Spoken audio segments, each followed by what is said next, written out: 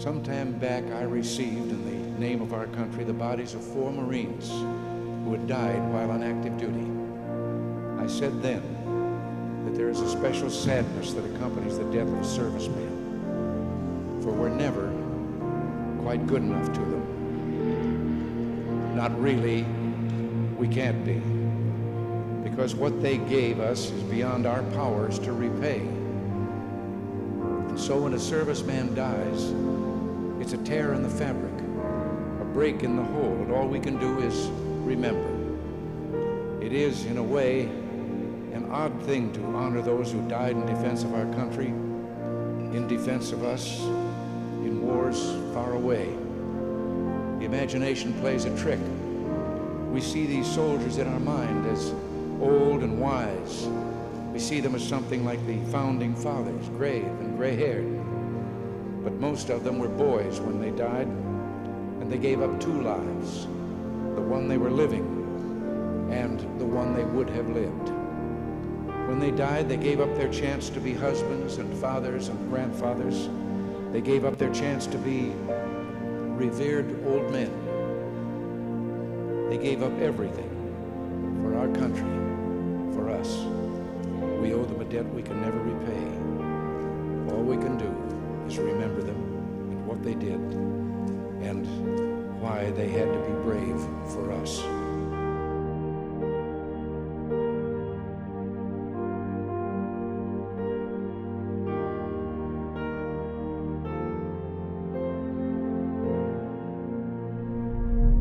Well, God bless you on this beautiful day heading into Memorial Day weekend, and that clip of President Ronald Reagan was powerful. It has been said that we tend to remember the things we should forget, and sadly, we forget the things we should remember. This week, as we honor the fallen and remember those who died, we need to pause and reflect this Memorial Day that it isn't just parties and picnics, beaches, or barbecue, but humbling remember the sacrifice and struggle. The supreme sacrifice of those died fighting for freedom, and the struggle of multiplied millions of spouses, family, and friends who had to continue on with their lives. Some soldiers and sailors died at home, and others in some distant land on foreign soil. But either way, the price was high. I'm reminded freedom isn't free, and all gave some, and some gave all. For millions, Memorial Day may not mean much because too often we take grace and greatness for granted. It is hard to appreciate something or someone you never knew. But Memorial Day isn't just sailors and soldiers, but sons and daughters, family and friends, and some of our high school buddies who never came home alive. One such family friend is Aaron Torian. I first met him while I was in high school. He was my nephew's godfather, my brother-in-law's best friend, my sister's cherished friend, and her girlfriend's husband. I was invited to be an Olympic chaplain also in 2014 at the Winter Games in Sochi, Russia. We had just done London in 2012. Rio would be 2016. But I felt like the Lord said, sit this one out. I was watching the Miracle on Ice 2 versus the Soviets and the U.S. in hockey. And I was watching it on our flat screen television, and my sister called, and she never calls that early, and instead of me saying, hello, Jamie, I just said, Jamie, what's wrong? The interesting thing is she was screaming frantically, and she kept saying repeatedly, pray for Aaron. I was thinking she meant some female friend, but she was talking our beloved family friend, Aaron Torian, the one that met in school, the one who was overseas safeguarding our shores. He was the best of the best. He did not 1, not 2, not 3. He did 6 tours in Afghanistan and Iraq. He was named Marine of the Year, not of his division, as if that wouldn't be noble or admirable enough. Marine of the entire United States Marine Corps. The very one who protected Oliver North while he was on the Fox News payroll when he would visit overseas. Aaron stepped on an IED, blew off both of his legs, and God called him home.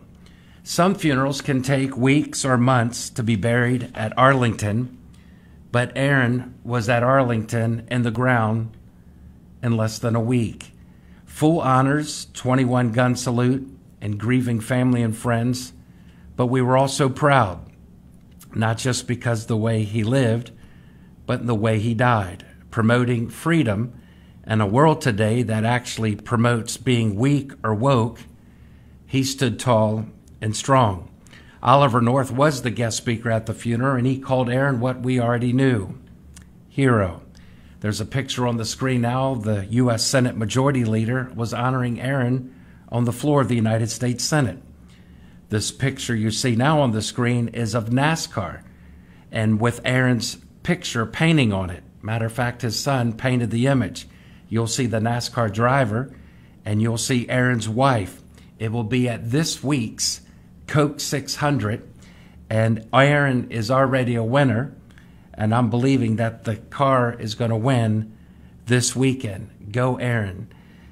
I also want to talk to you about Christian. He was the son of another fallen U.S. Marine. The young boy met President Trump a couple years ago at Arlington, and he proudly showed the then president his daddy's grave. I had the honor to meet that same little boy right after, and I'm telling you, these folks not only need our prayers, they are winners. Billy Ray Cyrus sang a song called Some Gave All. I knew a man called him Sandy Kane. Few folks even knew his name, but a hero, yes, was he. He left the boy, came back a man. Still many don't understand the reasons we are free. I can't forget the look in his eyes or the tears he cried as he said these words to me. All gave some, and some gave all. Some stood true for the red, white, and blue and took the fall. And if you ever think of me, think of all your liberties and recall, some gave all. Now Sandy Kane is no longer here, but his words are oh so clear as they echo across our land. All friends who gave their all, who stood the ground and took the fall to help their fellow man. Love your country and live with pride, and don't forget those who died. America, can't you see? All gave some, and some gave all. Some stood true for the red, white, and blue, and some had to fall. And if you ever think of me, think of all your liberties and recall, some gave all. For several years, I served on the advisory board of America's Heroes of Freedom with my dear friend Susan Brewer of Texas. Susan was a former Dallas Cowboys cheerleader. We did many events together, from meeting with lawmakers on Capitol Hill. We were honored at home plate at Camden Yards of an Oriole baseball game, and we walked the hallways together of Walter Reed Hospital trying to encourage the brave, battered, and bloodied. At one event, Susan was on the flight line of a military base, and they were unloading the American flag draped casket of one of our fallen, who was America's finest.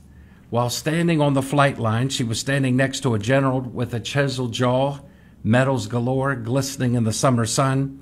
And at that moving moment, an F-16 flew from behind and startled all those who weren't expecting it. Susan looked at the general with tears in her eyes, only to see tears streaming down his eyes. And the general said, quote, "What you just heard above was the sound of freedom." But as he pointed to the deceased casket with the American flag on it, as soldiers saluted the casket coming off the plane, he said, "But what you see now is the price of freedom." Some would have you think that it is wrong to love God and love America. My friends, I want to encourage you, it's absolutely right to love God and love country. Christ himself said, "Render to Caesar's the thing that belonged to Caesar." My friend, Christian nationalism isn't the problem, but international terrorism and the weight of sin is. It has been said, if you are alive, thank God. If you have food to eat, thank your parents. If you can read, thank a teacher. But if you are free, and you are, thank a veteran. I'm thankful for the history of my family. My dad proudly served in Vietnam with the U.S. Army. My granddaddy served in the U.S. Navy. My cousin Jonathan today serves in the United States Marines. My niece played soccer with the U.S. Coast Guard, and many of our friends are also with the Air Force. Today I dedicate this show to Aaron Torian and all those who died fighting for freedom and all those who served, both past and present. 2 words: thank you. One of the most profound letters I've ever read was from a commander-in-chief from the past. It touched me then, and it blesses me still today. It was a letter penned by the president to Mrs. Bigsby. He wrote, quote, "I have been shown in the files of the War Department a statement of the Adjutant General of Massachusetts that you are the mother of 5 sons who died gloriously on the field of battle. I feel how weak and fruitless must be any words of mine which should attempt to beguile you from the grief of a loss so overwhelming.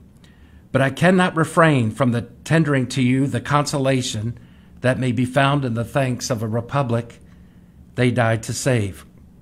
I pray that our Heavenly Father may assuage the anguish of your bereavement and leave you only the cherished memory of the loved and lost, and the solemn pride must be yours alone to have laid so costly a sacrifice on the altar of freedom. Yours very sincerely and respectfully, Abraham Lincoln." The irony is Lincoln could be so poignant and poetic because he prophetically knew that he too would lay his life down on the altar of freedom. He died on Good Friday, freeing the slaves. And the Lord died 2,000 years ago on Good Friday, freeing us enslaved to sin. The picture you now see on the screen is one of my favorite of President John F. Kennedy. He was talking to a rear admiral that day as he was getting ready to give a speech at Arlington in 1963, and he said, quote, "My God, this place is beautiful. I think I could stay here forever." 2 months later, the president was gunned down in Dallas, shot in the back of the head, assassinated, and he has been on that hill in Arlington ever since. And day or night, his eternal flame burns bright. I had the honor to meet Kennedy's brother years ago when I worked on the floor of the United States Senate. I served both Republicans and Democrats, and Ronald Reagan said, quote, "Some people live an entire lifetime and wonder if they've ever made a difference. A veteran doesn't have that problem." My dad protected President Reagan and First Lady Nancy Reagan on multiple occasions. Many of our friends are either on his Secret Service detail and I've met 2 of Reagan's speechwriters. My ancestor was with Lincoln, and in our dining room, Ruth and I have a picture of Lincoln, John Kennedy, and Reagan. 1, we were told what you do to one side, you should do to the other. 2, all of them took a bullet for standing for truth. And number 3, they remind us, and they remind you today, it is better to die prematurely for speaking truth than live long living a lie. On every communion table from churches across America and around the globe, you'll find 2 words: remember me. Jesus, on the night he was betrayed, prior to his death at the Last Supper, reminded the world and his disciples that when we take communion and break the bread and drink the cup, may we be reminded of his ultimate sacrifice. Even Christ, the Son of the living God, knew that we, as humans, all too often, have a short-term memory. He was reminding us then, and I'm reminding you today, that we do well to not only remember him, but them. My opening statement was we tend to remember the things we should forget and forget the things we should remember. Today, may we never forget the sacrifice of our military, nor the supreme sacrifice of our Savior. Yes, I'm thankful for the red, white, and blue, but I'm thankful for the rich red blood of Jesus who died for me and you. As we go into Memorial Day, if you see a veteran this week, thank them. And don't forget to download our free Frank Shelton Global app today. You can subscribe to our YouTube channel And if you missed last week's powerful episode, as we talked about Hulk Hogan's recent baptism, my friend Zorro new best-selling book, or this Throwback Thursday talking about Coach Prime Deion Sanders when we gave him an award, now's the time to honor people, not just when they die, but if you see someone doing it right, honor them to today. Remember this, we're never more like Jesus when we're giving and forgiving. When we were at Aaron's funeral, I was at Arlington, and when those 6 Marines brought in his casket, I knew they weren't bringing in America's trash, but America's treasure. This was my book, Carrying Greatness. From the Womb to the Tomb, we all carry greatness. And if you're one of the first 2 to email me today, frank@frankshelton.com, I'll give you the book absolutely free.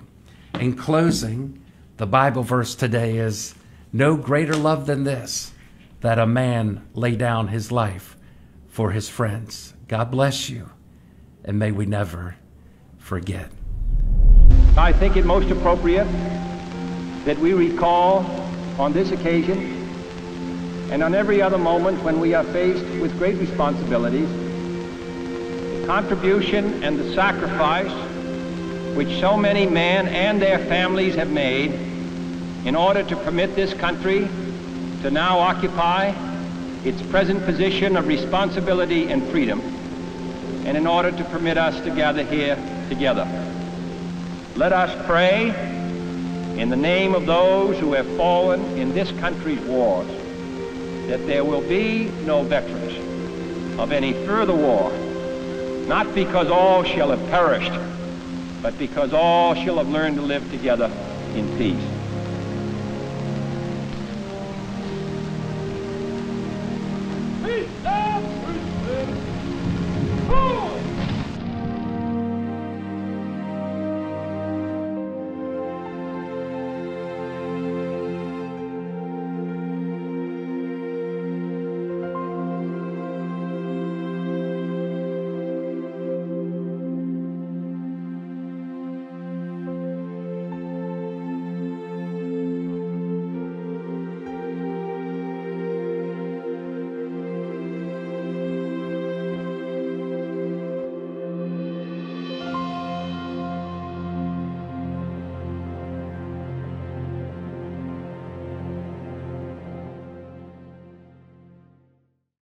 The price for this freedom at times has been high, but we have never been unwilling to pay that price. Those who say that we're in a time when there are no heroes, they just don't know where to look.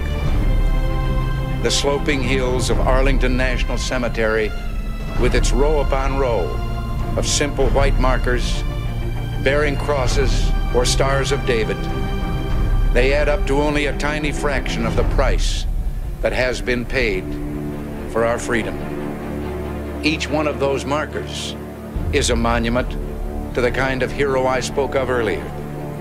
Their lives ended in places called Belleau Wood, the Argonne, Omaha Beach, Salerno, and halfway around the world on Guadalcanal, Tarawa, Pork Chop Hill, the Chosin Reservoir, and in 100 rice paddies and jungles of a place called Vietnam. Under one such marker lies a young man, Martin Treptow, who left his job in a small-town barber shop in 1917 to go to France with the famed Rainbow Division. There on the Western Front, he was killed trying to carry a message between battalions under heavy artillery fire. We're told that on his body was found a diary. On the flyleaf, under the heading, My Pledge, he had written these words: America must win this war. Therefore I will work, I will save, I will sacrifice, I will endure. I will fight cheerfully and do my utmost as if the issue of the whole struggle depended on me alone. We must realize that no arsenal or no weapon in the arsenals of the world is so formidable as the will and moral courage of free men and women. It is a weapon our adversaries in today's world do not have. It is a weapon that we as Americans do have. Let that be understood by those who practice terrorism and prey upon their neighbors. As for the enemies of freedom, those who are potential adversaries, they will be reminded that peace is the highest aspiration of the American people. We will negotiate for it, sacrifice for it. We will not surrender for it now or ever. We are Americans. But the flag still stands for freedom, and they can't take that away. And I'm proud to be an American, where at least I know I'm free. And I won't forget the men who died, who gave that right to me. And I gladly stand up next to you and defend her still today. 'Cause there ain't no doubt I love this land. God bless the USA.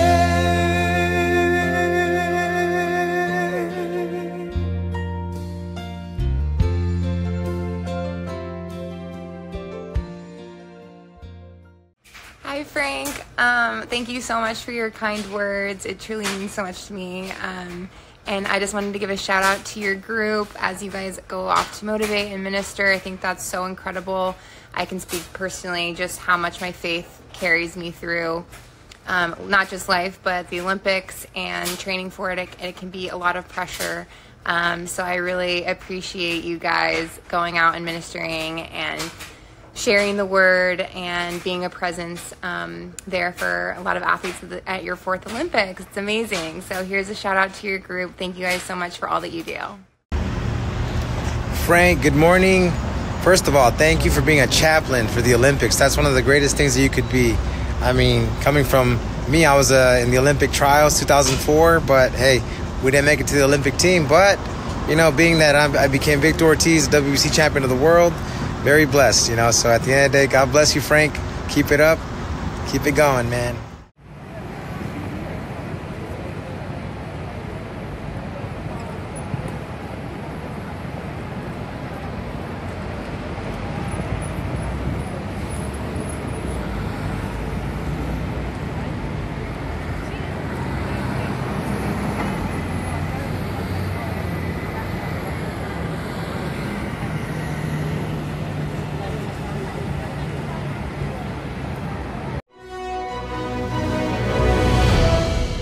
Breaking news, get the Frank Shelton Global app today. It's free. Frank is a world-class communicator and speaks to audiences across America and around the globe. 3 times he spoke to crowds over 120,000 at Nelson Mandela Stadium. This July will be his 4th Olympics as a chaplain and heading soon to Paris. Frank is a best-selling author and you can bring him to your next outreach. Perfect for churches, schools and corporate events. Visit frankshelton.com. It's official! Download the Frank Shelton Global app today. It's free. Stay up to date with current events, Frank's powerful sermons, the By Faith TV and radio show, and his calendar. The app even comes with a Bible for easy use and Ruth's very own corner, and a section for you to share prayer requests and praise reports. Folks are enjoying Frank's wit and wisdom coast to coast and around the world. Join this exciting Christian community to help you grow in your journey with Jesus. Don't miss out, and it's filled with humor and heaven on earth. Don't delay, download the app today.